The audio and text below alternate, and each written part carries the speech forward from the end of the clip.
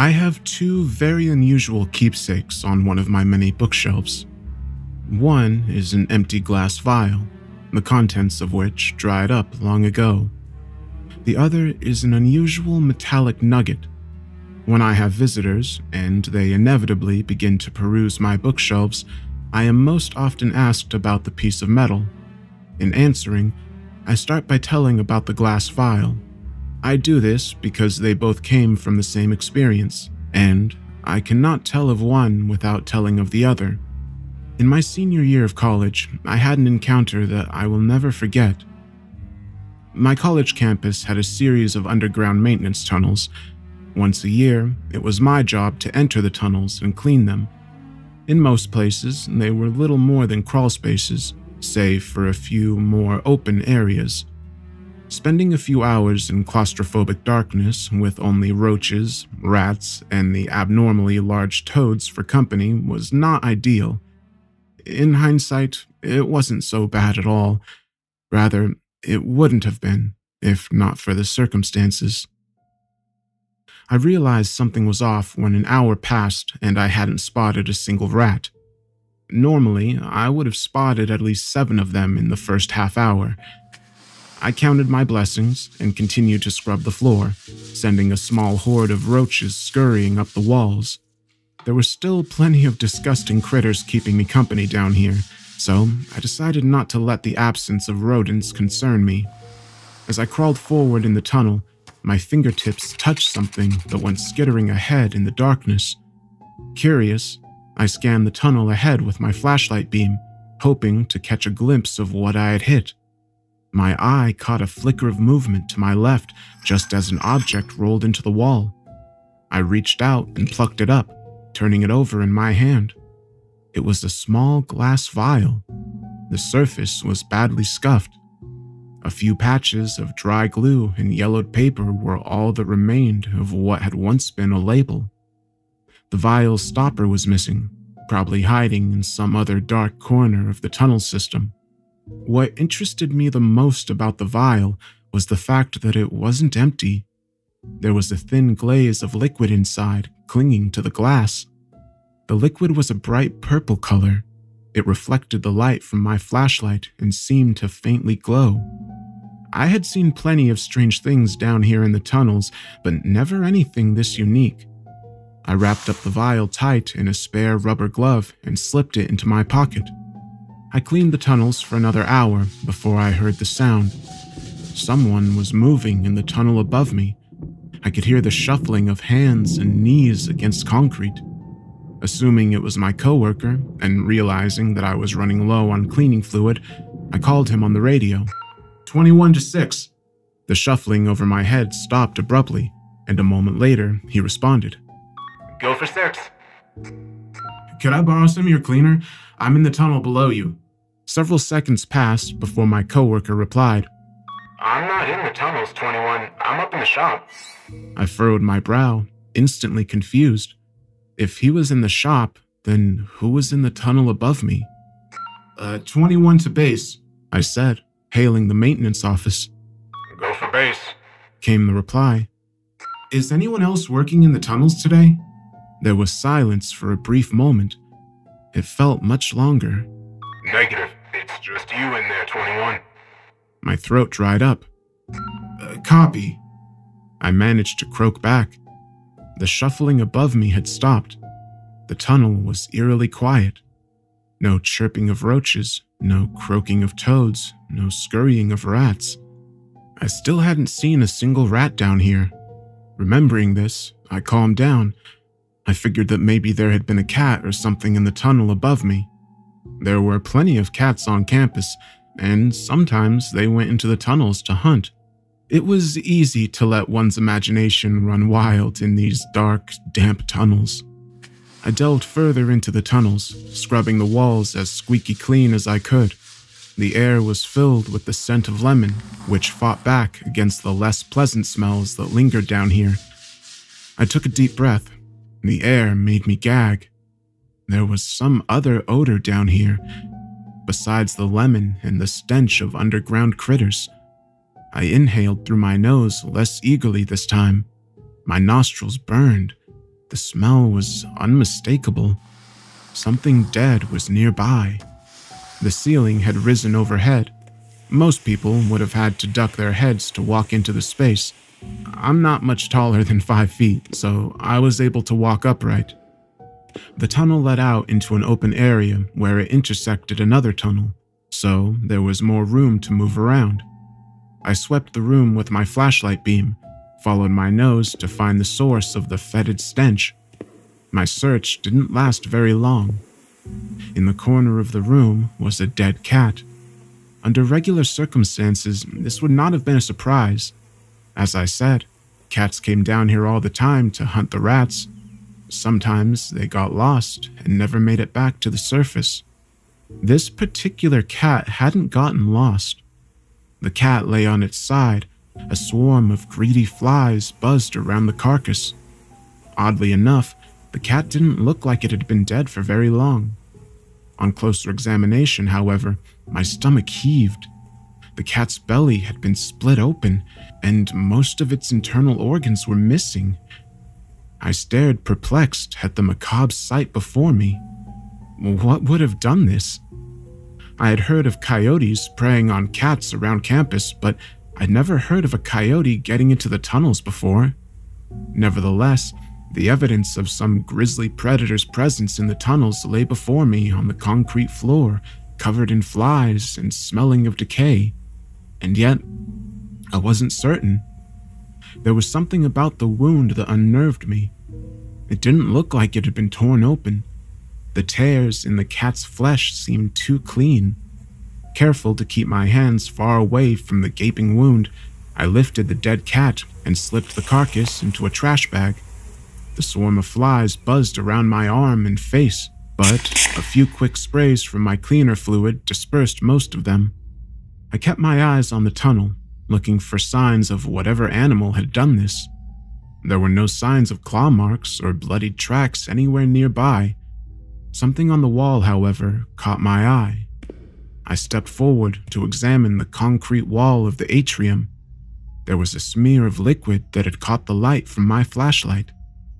At first, I thought it might have been blood. It was much too bright to be blood. The color was wrong too. My hand dipped to my pocket, where the wrapped vial rested snugly against my leg. The smear was purple, just like the remnants of the vial.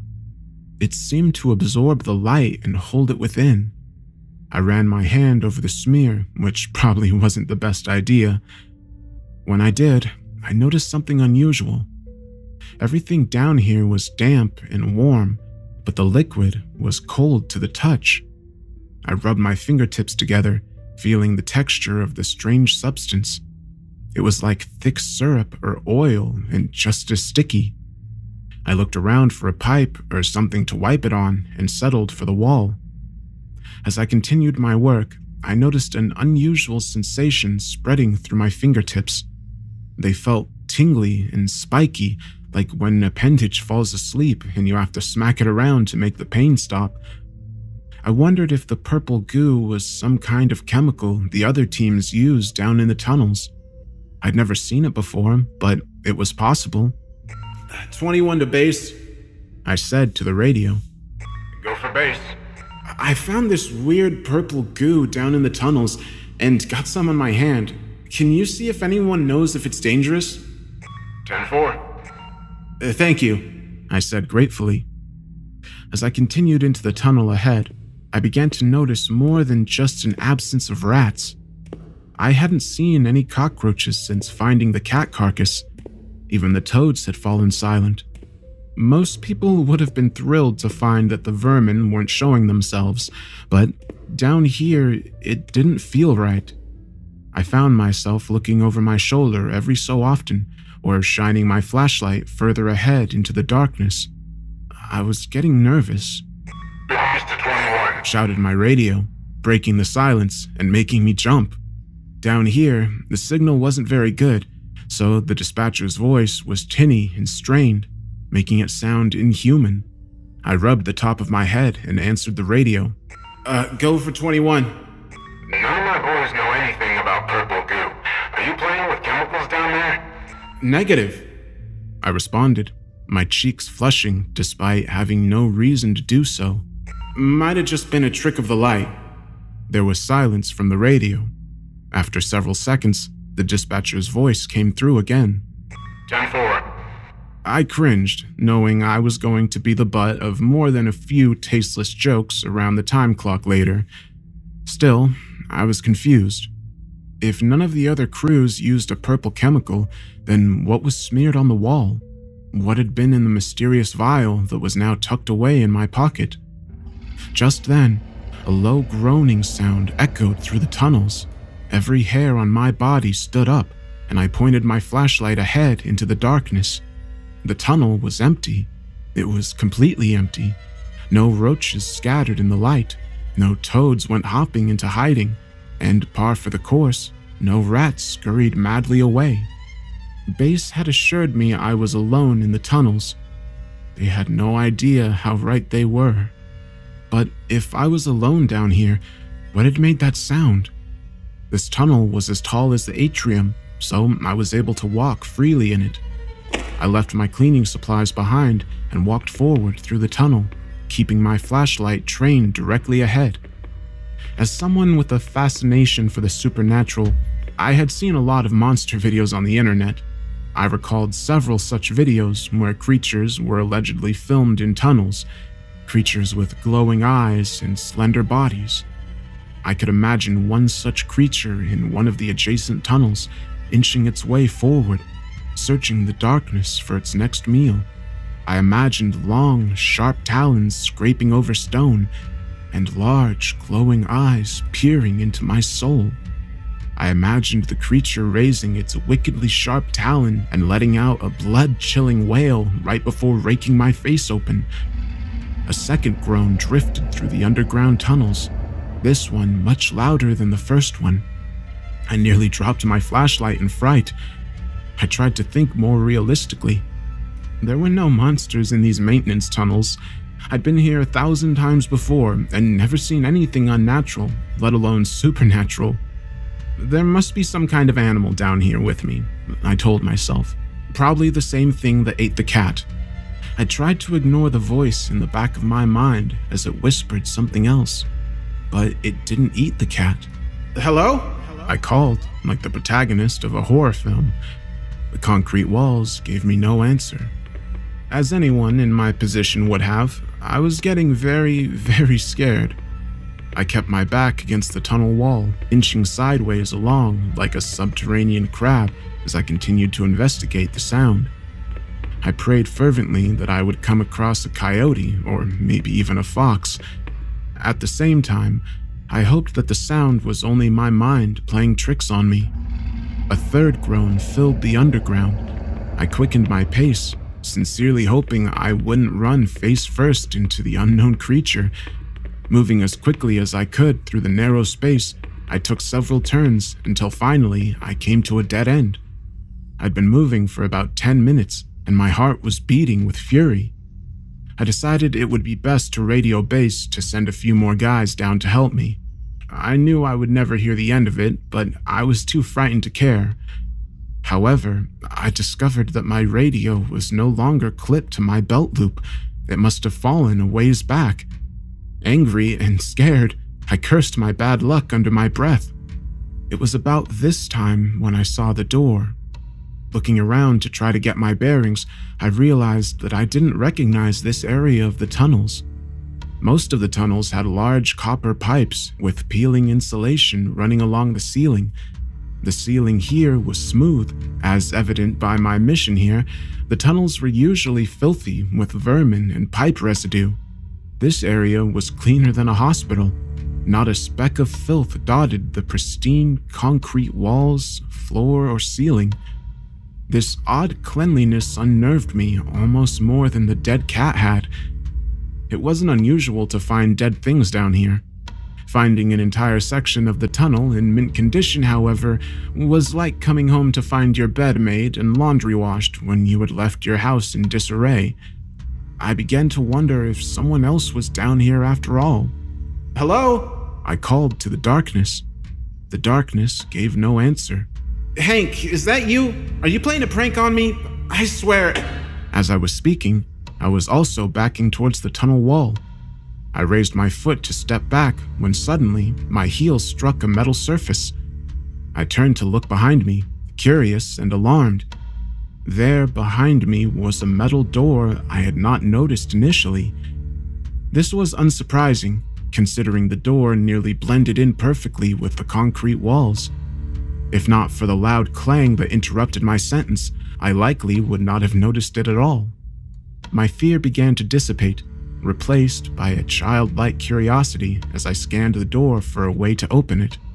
There was no knob or handle anywhere in the center. Then, up at the top, I saw a sliding latch that went into the concrete. I reached up, pulling down on the latch.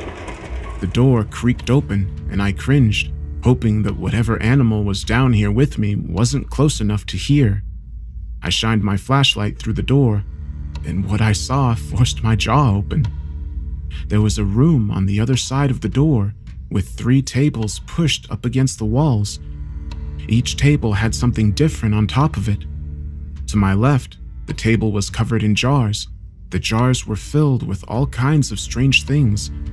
Bones, claws, and teeth from all kinds of animals. Petals, stems, and roots from flowers and plants, chunks of rocks, and bits of metal. The jars were organized by their contents, but what for, I couldn't fathom. I had entered the room at this point, and I picked up one of the jars. This one filled with eyes and held it up to the light. The jar was coated with dust. Clearly, it had been here for a long time. I half expected one of the eyeballs to turn and look at me like in the movies. Fortunately, the eyeballs remained inert within the jar. Next to the jar of eyes was one filled with what looked like organs. Small hearts and lungs lay on top of one another. There was a scalpel in front of the jar, coated with dried blood and what looked like fur. I found it unnerving that the jar of innards and the scalpel were the only things on the table not covered with dust. I turned around to look at the table behind me. It was covered with what looked like components from a chemistry lab. There were empty beakers strewn around, some tipped over and leaking onto the table. There were burners covered with cobwebs and layers of rust. A row of test tubes lined the wall, most of which were broken. I plucked up one of the remaining test tubes, still intact, and held it up to the light. There, in the bottom of the tube, was a single drop of thick, purple liquid. It was the same liquid that was in the battered glass vial and had been smeared on the tunnel wall near the dead cat. My fingertips tingled, and I set the tube back in its holder as I wondered more intensely than ever what the purple goop could be. My attention shifted to the third table, and I immediately cried out in alarm. There were mechanical components placed at the corners and along the sides. The machines began to hum gently as a coil on the right side of the table pumped up and down. The clear plastic tubes ran from the machines to something else that lay atop the table, the thing that had made me yell. There on the table, connected to a strange device, was a human body. Unlike the cat, the body had been dead for a long time. Also, unlike the cat, there wasn't a mark on it. The body looked like it had been partially embalmed. The skin was gray and a little shrunken, so I could just barely make out the bones underneath. It was like seeing an Egyptian mummy with the wrappings taken off, save for a loin covering. The other maintenance guys would never believe this, I thought to myself as I studied the bodies. This was right out of the pages of Mary Shelley or Lovecraft. I checked my pockets for my phone so I could snap a picture. Unfortunately, my phone was sitting in my chair back in the shop. I looked around for something I could bring back topside with me as proof, perhaps one of the jars of animal bits. I quickly decided against this. My stomach wasn't strong enough to carry that all the way back. Maybe one of the burners or test tubes? No, that wouldn't prove anything. I could have gotten any of those items from the science building. It was then that my gaze fell upon something rectangular on the table with the body, sitting next to the machine. I stepped forward, peering at it. The batteries in my flashlight were beginning to die, and I had to perform some percussive maintenance to get it to work.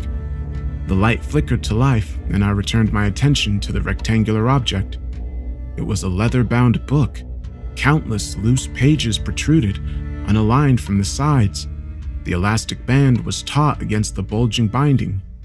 A word I didn't recognize was written across the front in golden calligraphy. Liber Alchema? The second object rested atop the book, directly beneath the cryptic title. This object was a piece of metal. Cautiously, I plucked up the hunk of metal and examined it by the fading light. The first thing I noticed was that it seemed very heavy for its small size. The second was that the nugget was made of two completely different metals, molded together in remarkable fashion. I recognized the dull, silvery luster of one of the metals as lead. The other I recognized just as easily as gold. I stuffed the nugget of lead and gold into my pocket with the vial. What a prize this was, and I couldn't wait to show the other maintenance workers. With any luck, they would be too busy gawking at the nugget to make fun of me for what had happened earlier. I started thinking that I really should be going back. Yet, as I stole another glance at the leather-bound book on the table, my curiosity grabbed me by the hair and yanked me back. I picked the book up and studied the cover. It was much lighter than the nugget of metal, but felt thick with knowledge in my grasp. I pulled back the band and flipped through the pages. The book was filled with bizarre illustrations of complex machines, exotic plants, otherworldly creatures, and precious ores and gems, the likes of which I had never seen or heard of. The notes were in English and another language that looked like Latin. I didn't bother to read the English ones. I did, however, scan the title of the sections, which were just as bizarre as the illustrations. The refining of mundane metals, the humors of various monstrosities, flora of Rhydon, the creation and care of a homunculus, the elixir of life, and a host of others just as fantastic. I couldn't believe what I was reading. I knew enough from speculative fiction novels to recognize the subject matter of these titles: refining mundane metals, creating homunculi, elixirs of life. This was an alchemist journal. Could it possibly be real? I wanted to read every word the book had to say, but there would be no time. My thoughts were shattered by a familiar sound from the hallway. A long, low moan crept in from outside. My skin crawled like a horde of roaches. It was very near, most likely out in the hall. I clutched the book to my chest, looking around the room for a place to hide. Footsteps from the hall made my heart quicken, and in a mad rush, I pulled back the cloth from the chemistry table and dove beneath it. I pulled my legs up in front of my chest and walked myself back until I hit the wall. I realized that I'd left my flashlight on, and I flicked it off just as the metal door creaked open. Something stomped inside. I listened carefully, praying that whatever or whoever this was didn't know I was there.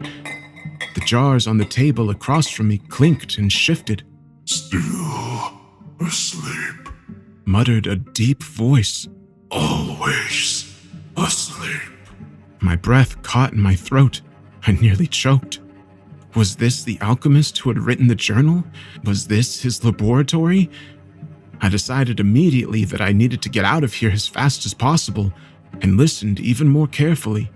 If I had a shot, I was taking it. "Sorry, kitty," muttered the voice in tandem with the sound of a jar being opened. I heard a few squishy plops, followed by the sound of a jar being shut. "Didn't want to hurt you, but had to. He won't wake up." The alchemist came closer through the darkness, and I sat as still as a corpse. He began to rummage around with the chemistry tools. Broken, everything broken! Why won't he wake up?" I winced at his loud voice. Who he was talking to or about, I couldn't fathom. In horror, I wondered if he was talking to the corpse on the table. The alchemist shuffled over to where the corpse lay. There was a loud thump as he dropped something heavy on the floor. "Hello, sir," he growled gleefully. Rats and cats, not enough. Found this one in a ditch, asleep from drinking. Doing no good. Better off here. The man fiddled with something in the darkness. I recognized the sound. It was the rustle of a garbage bag. My eyes widened in the darkness. There was another body in the garbage, a fresher one. The alchemist had killed some poor homeless person and dragged him down into the tunnels. Yes, sir. Droned the alchemist. Maybe he'll have what you need. Maybe you'll finally wake up. Finally help me. The alchemist paused in the middle of his sentence. I heard a sound like hands patting against a hard surface, likely the top of the table.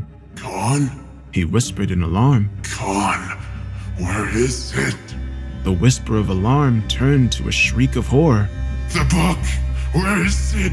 Where is it? I took this as my chance. Hugging the book close to my chest, I bolted forward in the darkness. My shoulder slammed painfully into the metal door, but pushed it open successfully. I ran through the tunnels as fast as I safely could, ducking my head to avoid smacking into any pipes. Behind me, the alchemist hollered angrily in the darkness. I heard the metal door creak open. Stop! He cried out. Stop! I did not stop. I ran without thought or care of where I was going. I only wanted to get away from the madman chasing me, to leave these filthy tunnels behind. As I ran, he continued to bear down on me. His footsteps were heavy, and it seemed like he would catch me at any moment. A terrifying image of my eyeballs in a dusty old jar flashed through my mind. My pace quickened, but sooner or later I would smack into a wall. If that happened, my fate would be sealed. I smacked my flashlight against the book, praying that the flickering light would brighten. "Come on," I begged. "Come on!" Come back! demanded the alchemist. Come back! He lunged, and I felt an appendage brush against my shoulder. I nearly tripped. Then, like a majestic beacon of safety, my flashlight beam sprang to life. Emboldened and figuring I could buy myself a few seconds, I turned and shined the light directly into the eyes of my pursuer. He stopped immediately, crying out in agony and shielding his eyes with his hands. He couldn't see in the bright light. However, I could, and in that moment, I wished I couldn't. My pursuer was not an alchemist, wasn't even a man. It was some hideous thing, with pebbly gray skin like an elephant and thick sausage-like fingers. Its body was brutish yet slim in the middle, a combination that looked as creepy as it was abnormal. Its arms were almost the length of its body, and its hands were as big as a catcher's mitt, with 3 fingers and a thumb on each hand. Its face was stunted and puggish, with milky, bulbous eyes like ping-pong balls set inside a skull. Its cry was like the deep squeal of a pig as it shielded its eyes from my radiant beam. Stop! It continued to plead, despite being effectively halted by the beam of light. Don't take it. I'll die without him. Its voice was deep and wheezy. It seemed to gasp for air between words.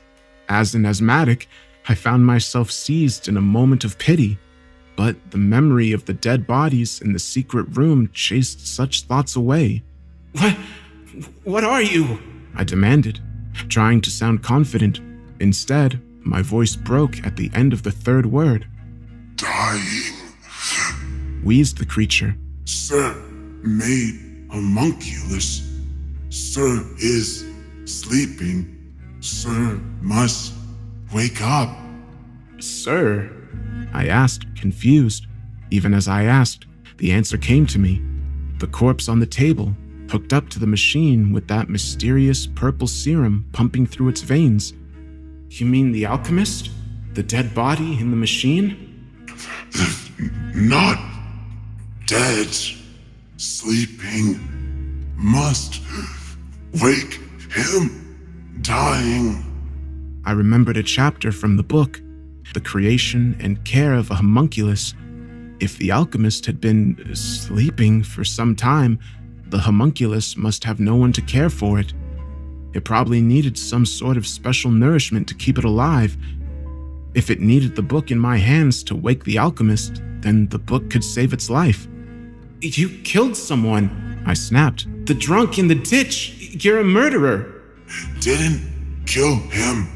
Man drank himself dead. Found him. Brought him here. The homunculus dipped its head to the side in what could have been an expression of shame. Need parts. Alchemy needs parts. Need alchemy to wake, sir. I found myself stunned, unable to move. This creature was intelligent. It could speak. It knew shame and fear, and it stood helpless and dying before me.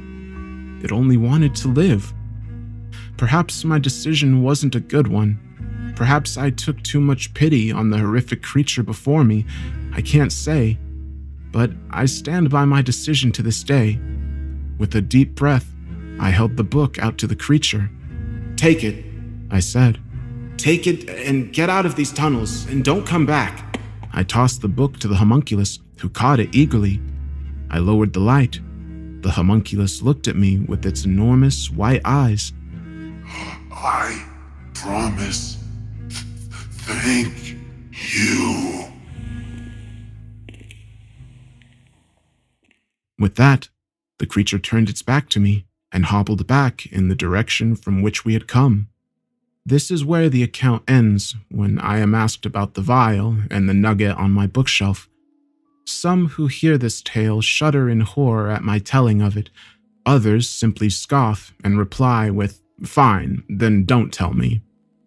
I went back into the tunnels after that to see if I could find the door. I did find it, but when I opened it, everything was gone. The jars were gone, the tools were gone, the tables were gone. The machines, the body, and the homunculus were all gone. The only thing I found was a note taped to the back wall where the mummified body had rested. While I display the vial and nugget in a prominent place on my bookshelf, I have kept that note hidden away in a drawer filled with hundreds of other secrets. I've never told anyone about the note. This account, however, would not be complete without it. To the tunnel worker, please keep what you know to yourself and enjoy the nugget of refined lead. It should make for an excellent conversation starter. VR.